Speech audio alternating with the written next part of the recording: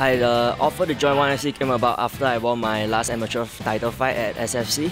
So I received the email and yeah, I took the chance. Yeah, I've been training for this day for about 3 years. Yeah. The fight against Amir, we didn't get to see much of Waka, but I've watched some of his previous fights and I've discussed with my coaches. We all know how to face him. I plan to finish him. It doesn't really matter where the fight goes.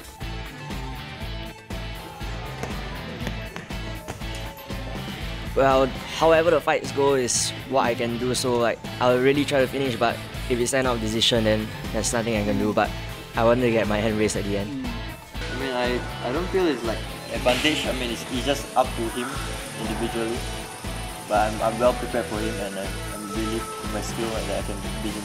I prepare for all types of whatever he can do, so I don't really think about where he is dangerous. I just prepare for whatever outcome.